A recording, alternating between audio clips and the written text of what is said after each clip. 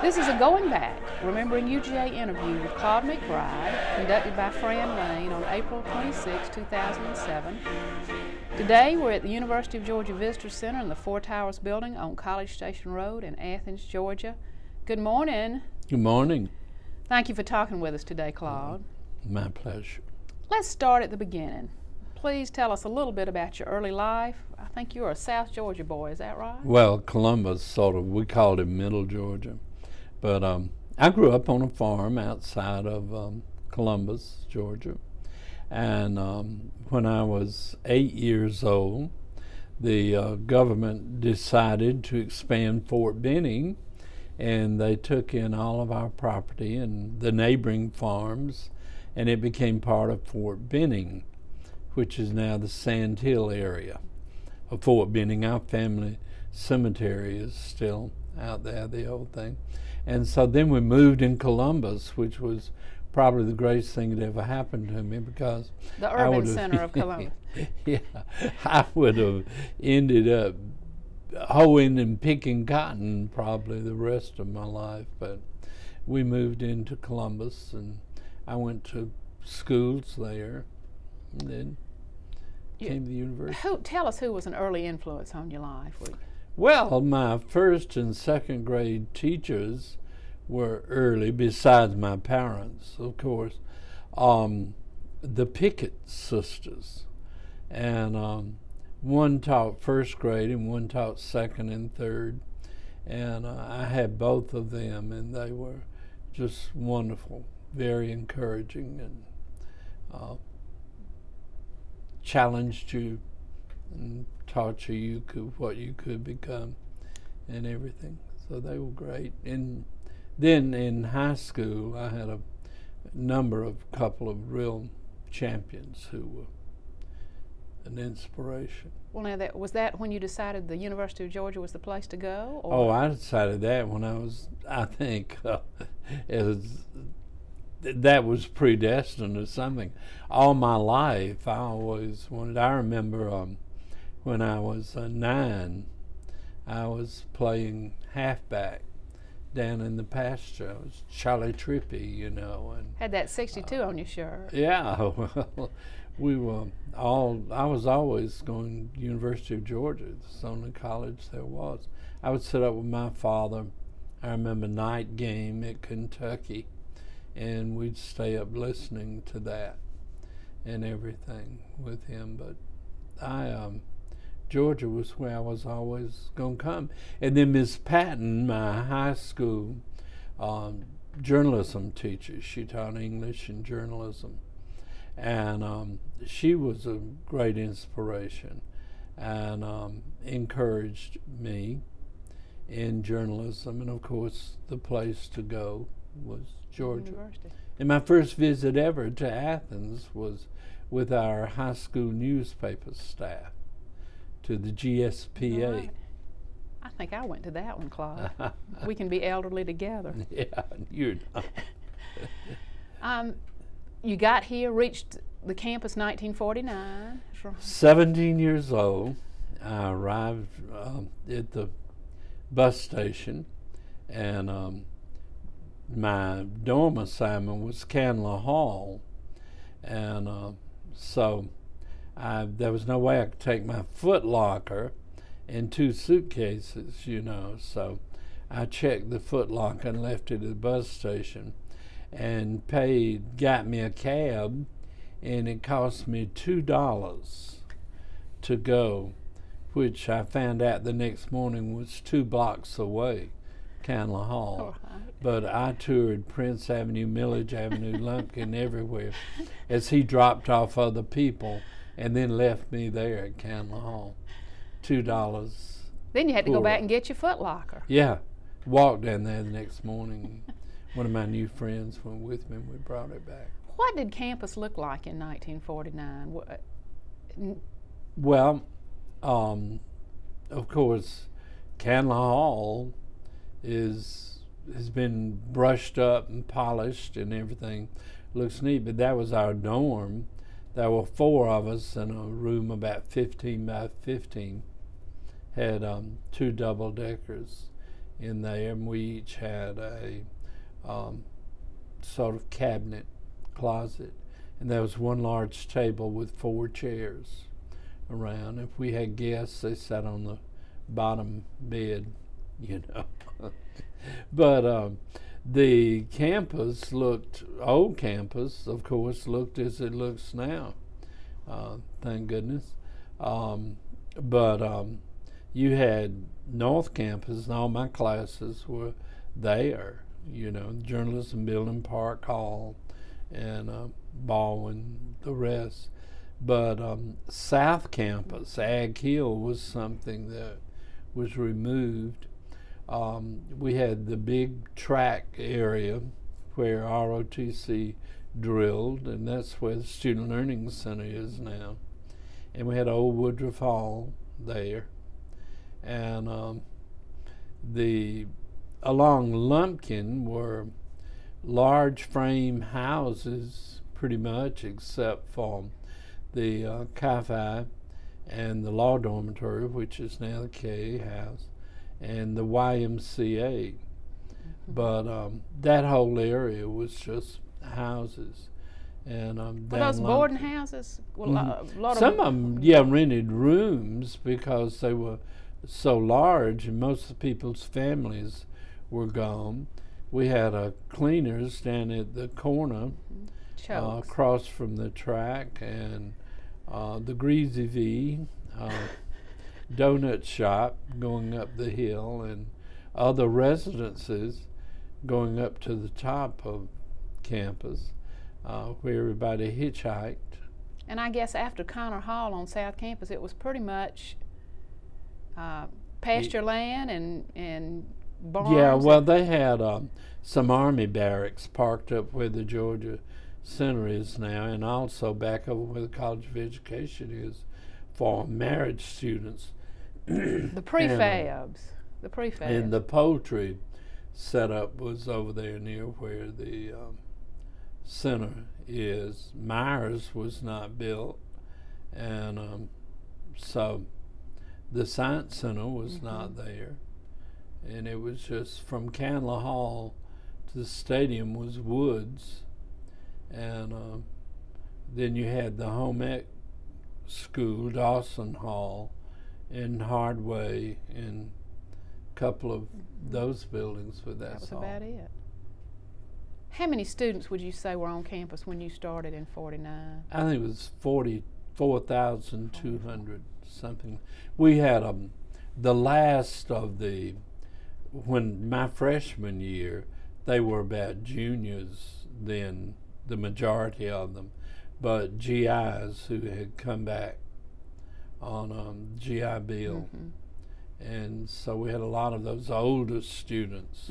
Some married over in the prefab, living in the prefab. And they would take all afternoon classes, and they would play poker and drink and smoke, you know, all night. And I had an 8 o'clock class. But so you had to behave. Yeah. But I could, you know, it's hard to sleep in there with that. And John Cox finally, I would go to sleep in his English class, and he finally advised me to move. John Cox, who later was the head of things over in Memorial Hall when it was student activities. Isn't that interesting? Yeah. And you followed a program in journalism. That was your chosen major. Yeah, and took a lot of other things that I was interested in and everything. And I joined everything. That was sort of my nature, to guess. But if they were having tryouts for a play, I did that. I worked on the Red and Black. I worked in the library. If they were having campus election, I ran for office or whatever. And I was freshman class president for the GOP. Great. Which was an independent organization on campus. Right. Talk a little bit about the way, I know at some point it was Greek and independent, and that's the way the parties ran. And what was the Student Government Association like? Was it? We didn't have one as such. we had the IFC, the Greek thing, and then the GOP, and we would have maybe student committees or some such thing with people from both who would go. I remember I was on the Georgia Tech Better Relations Committee after they came. You didn't over help that any though. after they came over and tried to chop down our chapel bell with an axe, and some of our students retaliated by going over and breaking a vending machine. They said it was our students. So Dean Tate and the president at Tech got together, and we had students from each campus met and talked about things we could do. Didn't do any good or make any difference, but it was fun. You also were in the band, and you were a cheerleader for 3 years. Talk about well, I wanted to go to the out-of-town games like Florida and the others, and you couldn't be cheerleader as a freshman because they were elected the spring before. So I joined the band. I had some experience. I played bass drum in high school because it was there, and I did that. And so I joined the band, and my freshman year I was in the band and traveled to what out-of-town games we went to, like Columbus and Florida and all. And then I went for cheerleading in the spring, and the rest of the time I was cheerleader. Well, now cheerleaders in those days didn't do what the cheerleaders now do, right? They have gotten a little bit more gymnastic. Well, we built pyramids and things, but we also led the students in yells. I mean, we had classic yells, you know. And everybody knew what the words were. And they would yell Georgia, that, and some of the others, and we would build pyramids, you know, and dance while the band played, usually jitterbug. What fun. That sounds like great fun. Yeah. You lived in Candler Hall. How long? Did you live there your entire time in school? No, I lived there my freshman year, and then I moved to Joe Brown. And I lived in 3 different dorms during my university experience. I ended up at Clark Howell. I hope you got to have a room with fewer than 4 people in it. Did you do that? I did. Good for you. That's a good thing. What did you do for a date, Claude, if you took a girl out? Oh, well, you would go eat if she had the money. No. Where did you go? A lot of it was Dutch. Oh, we went to really go out. We went to the Old South, which was located down across from the bus station, Tony's, which was a nice restaurant uptown. Now those were big days. Huh? Those were big. Those were fancy days. Yeah, right? and then Snack Shack, which was down where the present Holiday Inn Express is, which was real neat. We went there real often. But also, I hung out because I lived at Joe Brown at the BSU, which was the Baptist Student Center, right across the street. And it'd be, you know, sitting in the room or whatever, and there were always people there. So I spent a lot of time over there, which sort of passed for a date. Or we would go to movies. If we had a friend who had a car, we'd go, and I did have one roommate who had a car.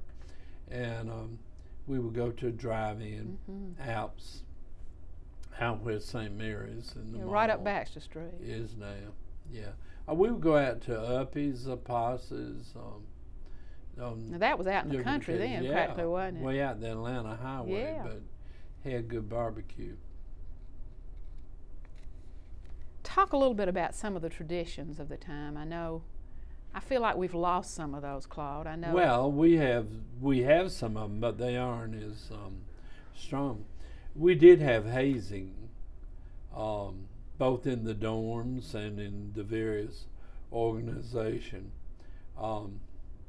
but that, is passe. And things like walking under the arch was really taken seriously. All of the freshmen wore rat caps, and men and women, and we had to have "To Hell with Tech" on the back.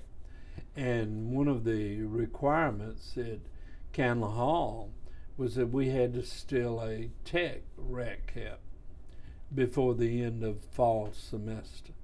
In the end, and I got mine at the Georgia Tech game that year in Atlanta. So just snatched it off somebody's head? Yeah, I had to steal it and go, and all the time holding yours because they were trying to take they were yours. trying to get your rat cap, go. That was a lot of fun. We had the shirt tail parade. I'm talking about things that I was introduced to immediately as a freshman, and that was the first big pep rally of the year for the first home game. And we would all meet. We knew, of course, and we would get fancy underwear, have a swimsuit, with those over. And then at the end of the pep rally, usually with a bonfire down on the track, they would yell out, "Freshmen, drop your pants," and we would all drop our pants, hang them around our neck, and go up Lumpkin, run up Campbell any way we could. And we had to go up College, and townspeople would come out, to see the spectacle and everything. And we made our way out to Coordinate Campus, where all the freshmen and sophomore women lived, and we had to run out there. And the first one to arrive got a kiss from the girls and stuff, and then we had cake and cookies and stuff for reception. Got together with all of the freshman girls and met them, and it was a good mixer. Awesome. And your boxers. Mm-hmm. in our underwear we go. But that was big tradition. Of course, the tradition of the chapel bell, and people would dress up more for the games, and particularly the seniors. And one thing I missed that I really liked was for church and for dress up occasions, the women students all wore hats. And I liked that. I don't know, they just looked so smart and elegant and everything, but they all wore them to church, all the women and everything. You weren't dressed. I thought it was maybe a religious belief or something, but it wasn't. But that in our dress was popular, and peg leg pants. Zoot Suit enjoyed a short thing in there, and the big thing was dirty white bucks.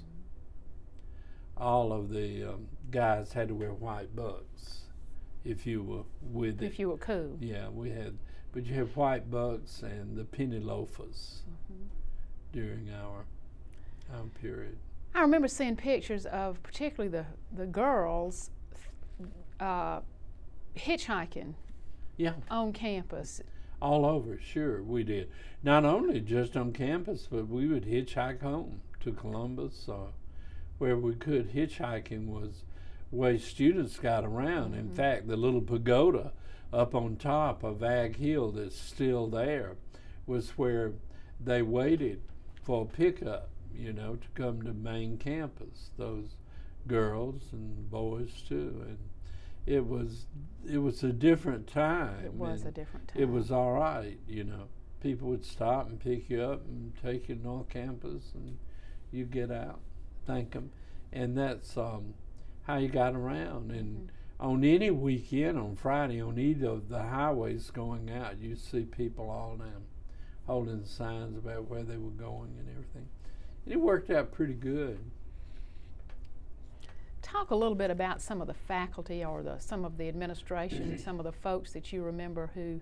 Oh, we were walking among giants and didn't even know it at the time. But we had looking back, and its history has proven just the most remarkable faculty here. We had in the area of science Eugene Odom, Professor Henderson, who was called that, who were the first real scientists who began to form the initial organizations that now have just exploded. But we had Hubert Owens, who became one of the leading landscape architects in the world. We had, of course, the big three, Hodgson and Hugh Hodgson, who was just remarkable. And all of these great men, like he and Lamar Dodd, who was probably the most renowned artist in the South, and his works now are recognized as such. These people in those areas knew other people and brought them to campus. That's how Peabody became a friend way back. Holbrook, who was the father of our present museum, which is the Georgia Museum, real good friend of Lamar Dodd's. And I think it was Hugh Hodgson, who had come to know Robert Frost, the poet that they brought every spring here.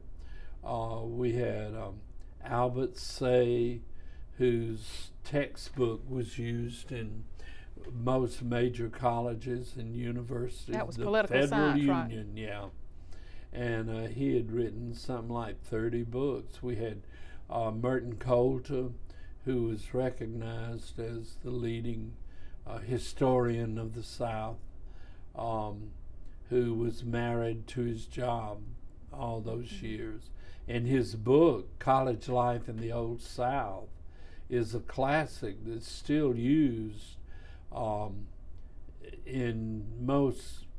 most research having to do. It is a history of the University of Georgia, but as he points out, it's all of the colleges were so similar in their beginning, and he's so authentic and scholarly, and yet his material is so readable. That's not the only thing he wrote, but that's probably the most well-known thing he did.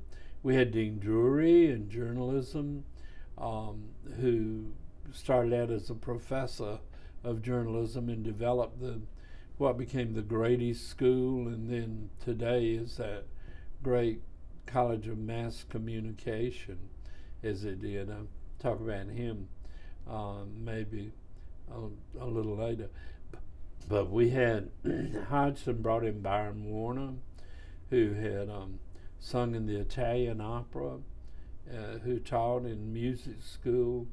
And we had Leighton Ballou, who was head of the drama department, who was married to Despy Carlos, who was a brilliant pianist and gave concerts all over the country and in Europe while she taught here. We had Dr. Parks in English, who was so well known and did so much the writing. There's just so many of them who were really great and established the programs we had here. It's incredible what we had at the University of Georgia, and we didn't even know it. And those are just some of them, I'm sure. There are many others I should be remembering for what they've done. Who would you say was the greatest influence on you in Well, terms of your, and it may not just be in a classroom, it might be well, among those teachers that I mentioned, it was probably Dean Drury, because that was my major, and I had him most. He was, what he developed was just so far beyond what anybody else was doing. And very quietly, he founded the Georgia Press Association, the Georgia High School Scholastic Press Association, the radio and TV thing, just all of these institutes, and including the Peabody Awards that we give. He started that program, founded it, and brought in Worth McDougall to head that up, whom we just lost, as you know, last week. Wonderful professor, radio and TV, and added to his faculty and did all of these other great things. I had him for Journalism 101, of course, and I always remember him getting up with his yellow notes and looking them over and sitting around, and he would go over and adjust the lights and come back, and he said, "We have to make sure Mr. Grady's spirit is satisfied, before we continue."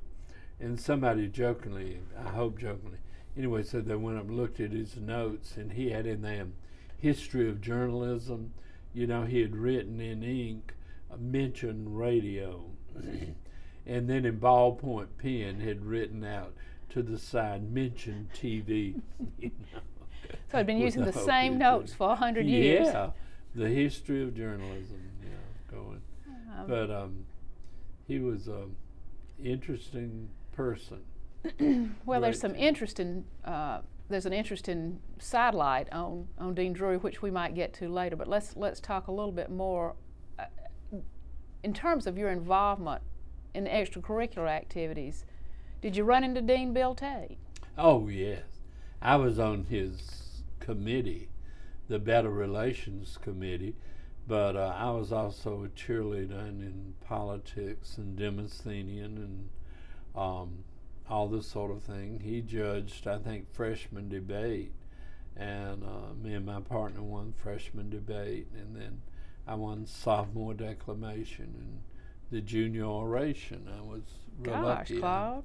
It had won the Demosthenian Speaker's Key, which was real rare. But in addition to that, as my job at the library, 50 cents an hour, which was very helpful. And I worked at least 3, maybe 4 hours a day. And you think you end up weekend with $5 or $6 extra to spend. You can take a date to Tony's for that and buy 2 meals and have a little bit for the tip. But I went to one of my duties at the library. I don't know how it was related, but I also did the campus mail, that is North Campus. I would start at academic and go around, pick up everybody's mail, and go to the mail room, which was directly behind the library. And all of us took about 30 minutes, But I got in every office and would got to know a lot of folks that way. Yeah, meet all these folks and pick up their mail and run out, because I did it for years and everybody knew me, and so it was a good thing. So I had known him just real well, and while I was here, and he was a great friend, and we were involved. But even more so when I came back to Athens in '64, and during the our quote hippie sort of little uprising in campus unrest, I guess you would call it. He just was so brilliant at working with people and handling them, and particularly students, and getting to know him was priceless. I taught, after I came back, a course at the Christian College, which was Disciples of Christ College across from Holiday Inn, where students could take an elective, and where their students took all of their base curriculum at the university and only took Bible-related, religion-related courses over there. But I walked into one semester to do my New Testament class, and there sat Dean Tate and Sue Fan Tate in my class, and so they took my series on the New Testament, and just we were gridiron together. We did other things. He was always there, and good friend, and we would sit together a lot. And I remember at at the funeral of Senator Russell's brother, who had lived, retired here and everything. He was there, and he said, I had meant to get to whatever his name was, maybe Bob, and tell him, he got there, tell him that me and Dr. Wilson would be on pretty soon. And Dr. Wilson was the 90-something-year-old former head of pharmacy. And he lived to be 101, I think. Oh, yes. Well, he was 90, and I would go out to visiting at the nursing home, Heritage, and I'll meet him driving in, 90 years old, to visit 70-year-old, inhabitants of the nursing home. He's an amazing character and a great man, Dr. Wilson. I know that you have a wonderful story about working at the Columbus Ledger-Enquirer. Mm-hmm. Talk about that a little bit. Okay. That started when I went to do a summer internship there on the newspaper in June of '53. And my beat they gave to me as a cub reporter because Phoenix City, because they never got anything over there. They hated us. They didn't tell me all of that. But they just told me, be careful. They don't like us, and the police particularly, because the newspaper was always doing these exposés on the graft and corruption in Phoenix City. And I remember I drove up, light was red, and I stopped, and I had almost gone under it, and I looked, and the rearview mirror, and there was a police car, Phoenix City police car behind me, so I put it in reverse, backed up a little bit, and the light changed, and I took off, and whoomp, backed right into him. I had not taken it out of reverse, and there I was in the Columbus Ledger-Enquirer car, and I stopped and got out and just laughing. But this particular one just laughed at me and said, you didn't do anything going. So I went on. But you would go to the office and they would say, we don't have anything or nothing came. You can look at the blotter, or, This would be the police station? At the police station and the sheriff's office. Those were the two places I'd call them and go back. And then one night, all of a sudden, I get a call at home to come in, This is on I think maybe a Sunday night, or about that. And they tell me that the Attorney General, who had just been elected Attorney General, Albert Patterson, a fellow from Phoenix City who ran on a cleanup campaign, had been elected Attorney General of the state, and he had been assassinated. Oh, gosh. Coming out of his office to his car right there. And so I had to go in and work, and that went and carried on, so that I didn't come back to school immediately, but stayed and worked over and worked out with Dean Drew to take a course at University of Georgia Off-Campus Center in Columbus, which is now Columbus College, that next quarter. And I ended up then staying on the newspaper 2 years, and we won the Pulitzer Prize in '53 for meritorious public service because of our Phoenix City expose, which I was one of the team of reporters who did that. What a great opportunity. Yeah. Being in the It's right called place. being in the right place at the right time. But there are just many, many stories related to that. That was Sin City of the South. Was that the? Oh yeah, that was one. They So had it was $14 billion gambling industry going over there, and just prostitution. It was incredible. Baby selling, gambling, prostitution, 42 unsolved murders. Good grief. That How did you get in there and find that information out without getting your? They appointed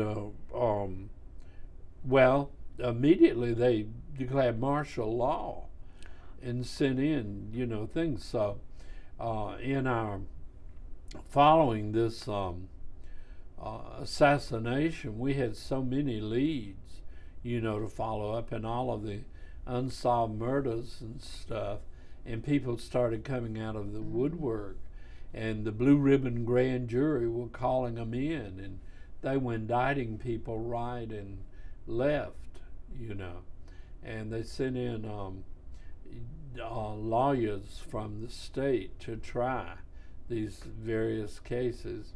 And one of them was a young recent Phi Beta Kappa graduate of the University of Alabama named George Wallace, whom I got to know, who later, for politics and stuff, really became a different person from the one I knew then as this attorney. And DeGraffin Reed, who later was a leader in Alabama, because the solicitor of the county and the chief deputy sheriff were indicted for the murder and convicted for that. But there was so many stories hinging around the involvement of getting information and stuff.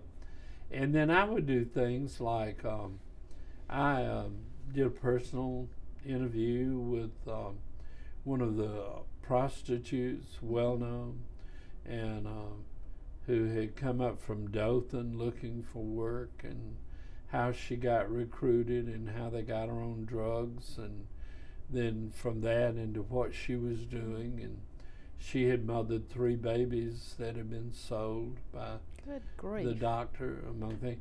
Just human interest. I did a good bit of that because I was interested in it, how this came to be and everything. And we did a lot of the crime reporting and investigative things. An interesting situation. Right.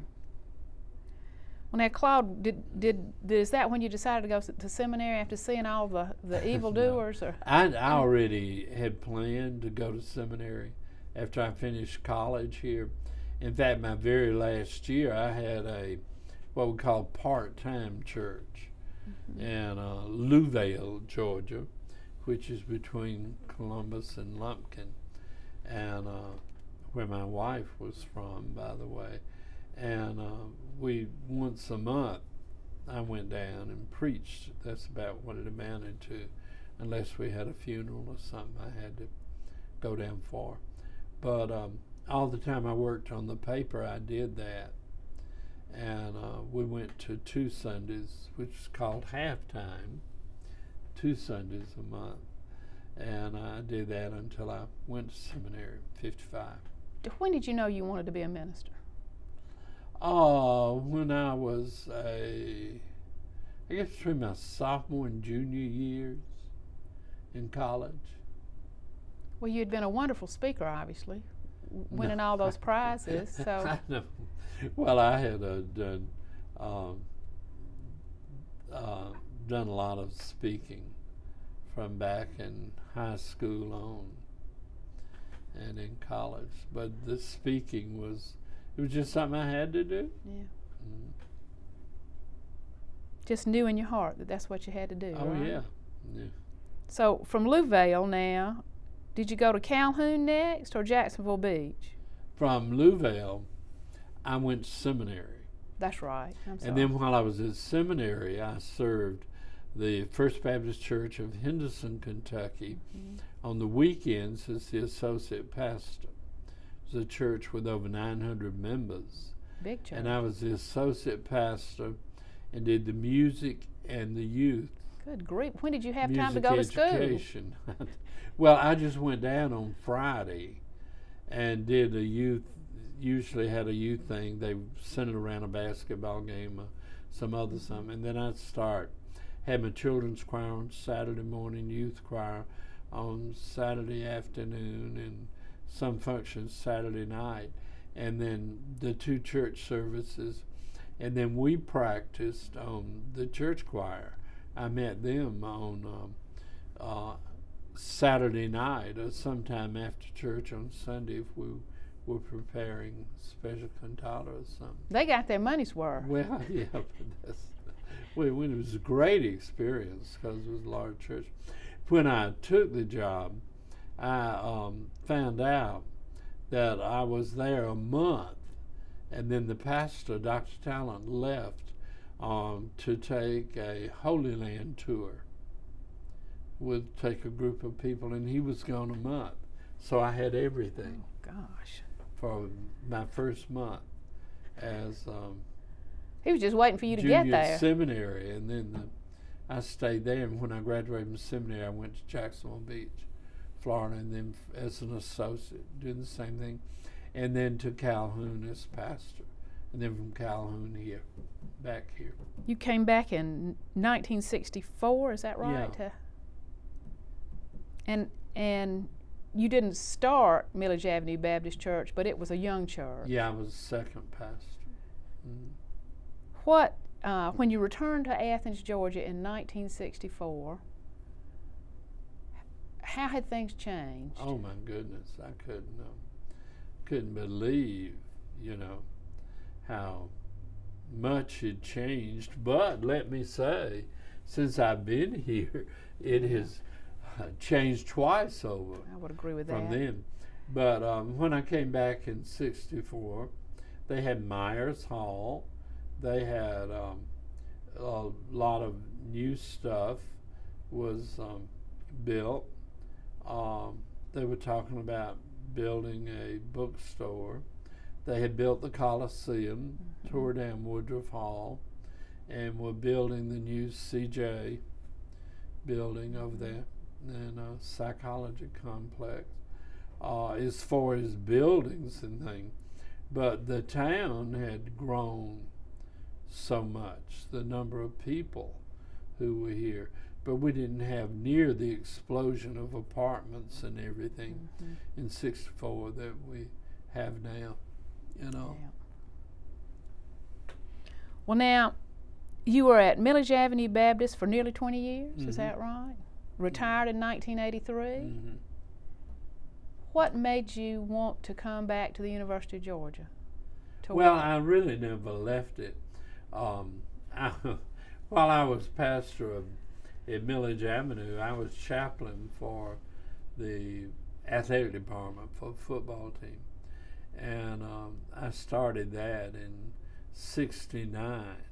And that led to other things, all campus-wide. I was included and introduced as chaplain and stuff because I did that. And like I did Dr. Coulter's funeral, the eulogy and stuff, that even though he wasn't in my church, I did a lot of those chaplain things. So I was related to the university and active in the alumni. And in fact, I am a member of the Thalian Blackfriars alumni, which is drama, and the ROTC military alumni. I'm a member of the Red and Black alumni group, and a paying member of Cheers, which is the cheerleader alumni group. Journalism, Grady School alumni, I'm active in that, and in the Men's Glee Club alumni. So counting the regular Alumni Association, I'm a member of 7 University of Georgia alumni groups. And so we're lucky to have you. You're keeping us just, all supported. I did that. And the Redcoat Band, did I mention No. that? That makes 8. Gosh, Claude. So you don't have time to have breakfast. well, go to all of them. I just have to send money to be a member of Pro. Well, Gordon Bradwell was head of alumni affairs at that time when you came on, is that right? Yeah, he had just succeeded Ty Butler, and at the time Gordon became director. I became an associate director because I had completed the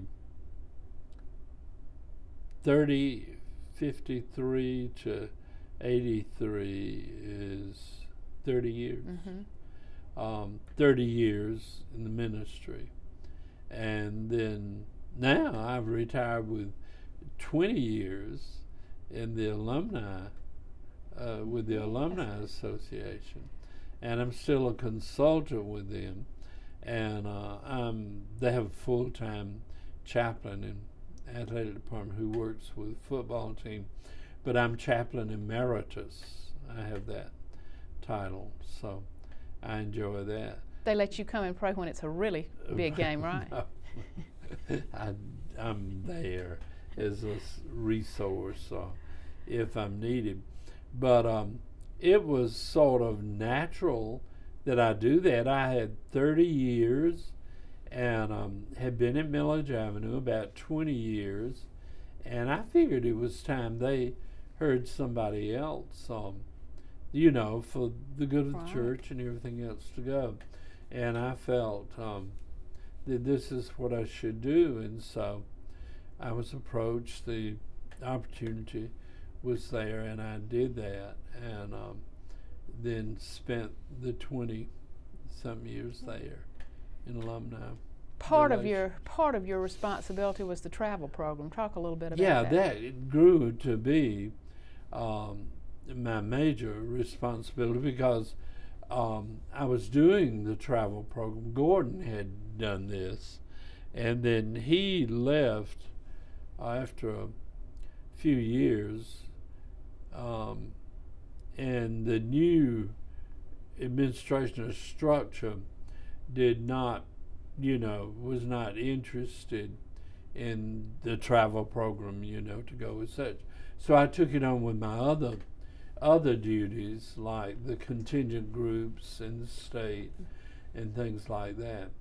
And the travel program just grew amazingly from 2 or 3 or 4 trips, and because people who traveled still wanted to travel, and we had to offer additional trips where they hadn't been, plus repeat the old favorites, you know, to Europe, Hawaii, or whatever, that people who want to travel had never been. And so it kept going, and we ended up, when I retired the year before, we had over 700 participants in about 18 or 20 programs. And so it became full-time. And I did a lot of extra things, too, to make it more full-time. I would do a little bio on everybody who traveled and share it so that you would know something about everybody in the trip that you were traveling with. And also would do research, make reading lists and things on where we were going, places to see, and do some facts. So. You've been, is there anywhere you've not been? Maybe that's the way to ask. There are places I haven't been, but I was reviewing, just doing a thing on a whole list of countries, and I visited 97 countries. Goodness, Claude. And that's sort of enough. Just time to be at home. So. Yeah. Oh, that's fabulous. No, I hear had some friends out there talking about a trip they were planning leaving on. I was saying, oh, that's wonderful. I remember that. Great memories from being there. And then after I left, I said, I'm so glad I don't have to do that. Don't have to do that again. Well, now I know you also have you have the Greatest Generation program and the Legacy program, right? And you're doing reunions.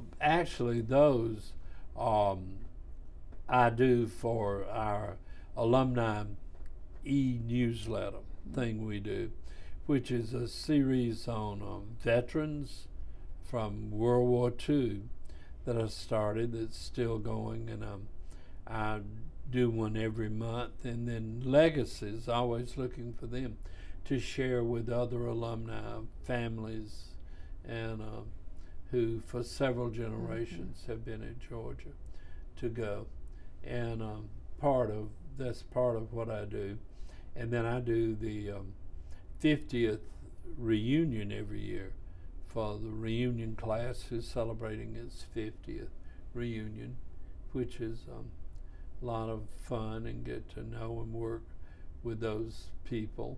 And I also work with, and the liaison, work with UGA, which is our University of Georgia Retirees Association, that I helped establish when I was as part of my alumni that I was doing back then. And President Knapp, when he was president, wanted to know what was being done for alumni, and did a survey, appointed a task force, and they found out that mainly the only thing being done for retirees at the university was we would sponsor once a year an event for the retirees, call it and a retirees banquet or whatever. And since we were the only ones doing that, he asked me and Professor Joe Hammond to set about doing something about organizing. So we got together key retired faculty and others and established UGA, which is well and strong and going well. Pleased with the turnout for our session recently. Let's talk about your family a little bit. You had indicated that you met Gail when you were ministering at Louisville. Talk a little bit about Gail. She was a Methodist, but she was from Louisville, and of course on our Sunday, all the Methodists came to our church anyway, as we did. Took turns. And she's a wonderful person. She's really inspired by her high school teachers, and she was an excellent student and won all of the student awards at her Stewart County school, and went to Auburn and got her basic degree. And I always kid her and tell her that after she went to Auburn she had to go back to school and get an education. But then she got a master's from Georgia, and also a 6-year taught in the Clark County schools for a number of years. She taught, and she was a dedicated teacher. She, in fact, one year she was Teacher of the Year, elected by her peers or something, and she was a star teacher because her student who won the state selected her as his star teacher. And then she was a presidential teacher because she had a student who was one of the few selected as presidential scholar, and who went on to Harvard. And so she had to go to Washington, and everything was recognized. And so she won the 3. I remember sitting up there with Stan, and she led in. They always have the Teacher of the Year and the Star Teacher or whatever lead out one of the lines when they have the high school graduation in the Coliseum. And so they stuck her out in the middle. Because she was all of that. And she started coming in, and my son remarked, "Our triple crown winner," to go. But she was dedicated to. She taught and retired, and then Liz Murphy, who was then the director of women's athletics at the university, saw that in the paper and said, "I need you, come and help with us, So she started part-time work with the athletic association and with the dean in the women's athletic office, but then it spilled over so that she works with the counseling and high school records and eligibility and housing part-time and loves it. She does that. Keeps now, her hand in. part-time. How you had known Gail there in Louisville? I want to know how you made the first date with Gail. What did you? Well, you know, she was a student at Auburn, and I was working on the paper, preaching down there on the Sundays, 2 Sundays a month. And so I got in touch with her at Auburn and asked her to be my date for the Pulitzer Prize winning banquet presentation thing. And so she accepted, and so she was my date for that. And then afterwards, it was not long before I went off to seminary, but we would then, I went over, we took her to a movie, Battle Cry or something, I think was the name of that movie. And we came back, and then I would go down there to family functions, and we just sort of were a couple after that, those 2 days. So that Pulitzer Prize sort of sealed it, huh? Well, yeah, it was a good thing in lots of. Right. And we have 2 children. Walt, who's on the faculty of the university, and he works with Carl Vinson Institute. And my daughter Winter, who teaches public school locally. And you have some grandchildren. Tell us about 5 grandchildren. A lot of grandchildren. Yeah. Do you get a chance to do a lot of babysitting? Well, they're almost beyond babysitting now. We just sort of share now and then, but that's a good thing. I hear grandchildren are great things. They are. They're a thing in mine. We're blessed. They're brilliant and beautiful. Oh, and you're not the least bit Can't prejudiced. believe they're mine. No. Let's go back to some things. Let's talk a little bit. Do you have a favorite University of Georgia memory?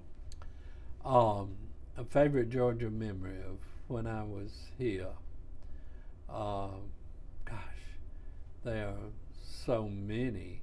It'd be very difficult to choose one. One would be when I won sophomore declamation, because there was some real keen competitors in that thing, and I had it was real special because I had lost my father about 2 months before, and it sort of dedicated it to him. And I remember at the time when I won that, it was just so, you know, just a thrill. Yeah, a wonderful thrilling thrill. and approving, and a thing like I did it for you, and which is sort of a minor thing. Another great thing, I worked on the Red and Black, and I also worked on the Georgia Cracker. Now tell us, what was the Georgia Cracker? It was a magazine. It was a campus magazine that we published once quarterly, which became defunct. I don't think it was because of me, but it was later defunct. But we had a lot of fun with it. We would collect poetry, student stuff, and all of that, and publish it. Jack Davis didn't draw cartoons for it, did No, he was gone. He wasn't around here at that time. I would have a great number of football memories, you know, when the rare occasion when we would upset someone that we weren't expected to win. It was a great thing to be elected cheerleader the first time. After that, you had to compete again, but since you already won, you had it up on everybody else. But I was the only non-fraternity person who won cheerleader. I bet you were a great that. cheerleader. No, I was loud. Well, and that what- counts. Yeah. That counts. Yeah. Do In fact, Dan McGill had me come to Wally Butt's office and do a cheer. Is that right?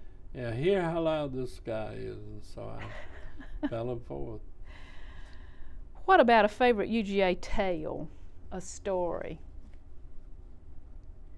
Well, I'm telling him all the time. That should not be very difficult. Some that when I could share publicly. There are so many little vignettes. I remember Byron Warner, who directed the Men's Glee Club and had sung with the Italian opera, his own voice himself. But we would be doing something very difficult, like Palestrina. And I remember when we were working on "Oh Bone Jesu," where we had to really do falsetto to get the sound he wanted, and he and used an expletive that I won't repeat, but it was, "Damn it, fellas, sing it like you mean it." You know, it was, "Oh, good Jesus, damn it, sing it like you mean it." Those all the time, and on the trips we took together, both Glee Club, band, cheerleaders, wonderful. Just good times. Mm-hmm. Good times. I agree with you. What accomplishment in your full life, and you've had such wonderful experiences, and what accomplishment would you say was are you the most proud of, which? Or two or three of which you are most proud? I don't know. I think related to the university has been the recognition I've received from them, the appreciation, and the wonderful people with whom I've been associated in the events. With church, I think it would be the completing of the new sanctuary while I was there, and the dedication of that building, and to see how it continues the mission and outreach and daring to be different, you know, and I think really accomplishing some great things. And with my family, my children, I think we're just so blessed in so many ways that all of these things, I think, coupled together, just make life wonderful. Isn't it? I've been so blessed with at least 2, if not 3, careers, you know. Really and truly. That were wonderful opportunities, and I sat around and talked to some people whose lives have been so boring, and from my point of view, I can't believe it, but just really been blessed with the opportunities and with the many, many times that I've been in the right place at the right time. Well, you must have been living right to do that, though, too. I don't know. Let's get down to the nitty-gritty now, though. I know that there have been some interesting things that have happened connected with the university, and certainly one of those, and you mentioned Dean Drury earlier, there was I'm going to tell that in a minute, but I just thought the thing of campus politics, which is real interesting, which is always around and gruesome. The fact it goes with all the many wonderful, beautiful things we were a part of. When I was interviewing, when I became associate director, I was sitting there, and the receptionist and I were there. She didn't know me a whole lot, and I didn't know her or anything. And I'm waiting to go in to talk to the group, and just all at once she said, "Well, which side are you on?" And I thought, Oh my gosh. now, what is this about? But as it was, there was some very opinionated differences going on, having to do with development and alumni relations that I knew nothing about, So I just said I'm neutral. So ignorance is bliss sometimes. Right. Oh, okay. But I thought that was so interesting of so many things that go on around here. It's not earth-shattering or whatever, but if anybody ever did anything about the politics and how you work the system and everything, I love that. Which side are you on? Well, a campus, truly, people who are outside have no idea of all the convoluted things going on and the way things happen. But and the complicated departments and stuff. And in spite of that, we worked through it and worked together and get it done. That's right. The thing about Dean Drury, one of the things that was such that shocked me, I was home, I guess, Christmas holidays. What year was this, Claude? 19? It had to be early. 50? Probably, yeah. I came in about 49, so it would have probably been 50, about that. But my mother came in and threw the newspaper at me or something, and said something like, "Your dean's been shot." And I didn't know what it was. And there on the front page of the Columbus newspaper was the fact that Dean Drury, the distinguished dean of the journalism school at the University of Georgia, had been shot by his wife, estranged wife, while visiting in the home of his secretary, which sounded just, really, really terrible. As it turned out, he and his wife, or estranged wife, had been sort of separated some 18 years. That I knew nothing about all of this, and that he and his secretary, named Miriam, they later married, were an item I did not know about.